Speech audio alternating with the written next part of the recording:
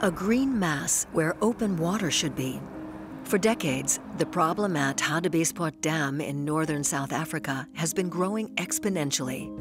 The lake is overgrown with water hyacinth, a plant from South America, now clogging bodies of water throughout Africa. The invasive plant grows extremely fast. The ecological consequences are dramatic. Combating the plant has been difficult despite intense research. Water hyacinth is one of the world's most problematic aquatic weeds. It's been present on Hartbeespoort Dam since the 1970s, and it's a massive problem. They've tried to remove it manually through herbicide applications, but it's still a massive problem. And because it can cover up to 40% of the dam surface. Researchers in South Africa have been trying to control the invasive plant for years. Well sealed off from the environment, scientists are looking for the water hyacinth's natural enemies. And they've made a big find that's only 4 millimeters in size. The inconspicuous water hyacinth grasshopper is also a native of South America. The insects reproduce just as rapidly as the water hyacinths, and the little guys have a big appetite. In as much as it's a challenge to rear this plant hopper, we have been successful. We keep every record of insect that is coming out of this facility. Just over 10 years, we have released over 1 million insects in this facility. Last year, we have about over 300,000 that we have released throughout the country. The procedure is not without its dangers. There are examples worldwide of species used for this purpose becoming pests themselves. Lengthy testing procedures are in place to prevent that.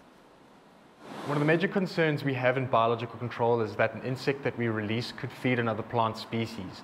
So we mitigate that in this facility by testing these candidate insects on various plant species, including native species and crop plants. And we need to do this testing to make sure that the insects that we release are what we call host specific. This testing is very thorough and sometimes can take years. It's important for this because once an insect is released, we can't get them back. The tests for the water hyacinth locust are finally complete. The bugs are now being collected and packed for transport. Together with a leaf of their favorite food, they're on their way to the Hartbeespoort Dam.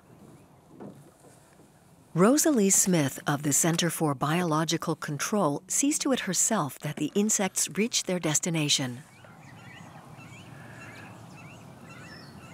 The denser the water hyacinths grow, the better it is for their little enemy. They can multiply here quickly. Our approach with releasing the plant hoppers is using them as a green herbicide. So as many as releases as possible early in the summer, that allows the populations to build up quickly. And that also just allows them to damage the plants as soon as possible so that the plants don't expand their growth over the dam. Water hyacinths form dense mats that drift across the lake. When they collide, their underwater roots become entangled and block out any light.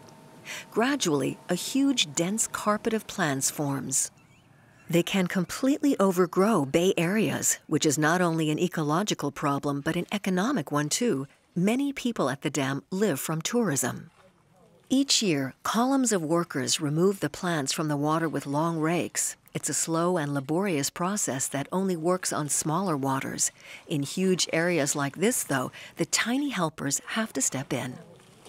The traces of their work can be seen on the water hyacinth's leaves. Holes and brown areas testify to the success of the organic pest control.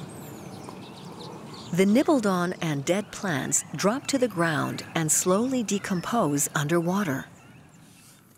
You can also see them from space. Within 2 years, the growth on the dam has decreased from 40 to just 5%. This is a site where we did frequent inundative releases of the plant hopper. And we know they're here in high numbers because they jump around as I pick up a plant. And what their damage look like is they cause the leaves to become brown. The leaves also recoil on themselves. And so the plants in this site is heavily damaged, and that's basically what we would like for the rest of Hartbeespoort Dam. In the evening light, the success of the operation can be seen particularly well. Swarms of grasshoppers fly over the water hyacinths.